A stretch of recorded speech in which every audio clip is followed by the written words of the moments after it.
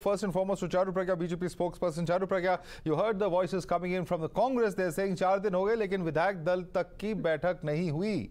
Questions coming in from your political rivals as to why you're taking so long to decide the chief ministerial phase in these 3 states. Good evening, Madhav.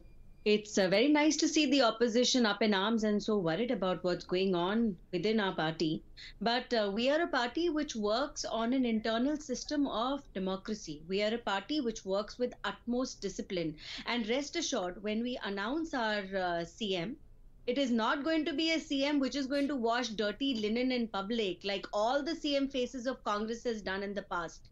If you remember the elections 5 years ago, where unfortunately BJP had not won these 3 states, Congress took over a week to decide and announce the CM face, and we know what happened afterwards. Madhya Pradesh was an open war of words between Jyotiraditya Scindia ji and Kamal Nath ji.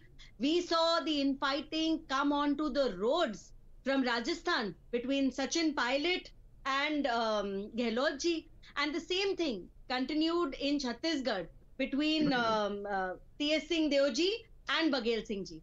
And it's no different today. Okay. There continues to be infighting everywhere, but that's not how BJP functions. We are going to choose the best leader for the states to take the state ahead, to work for the welfare of that state. And I think we just need to take a step back now. The opposition needs to take a step back now and let BJP focus on good governance. They've done enough destruction in the times that they were in power.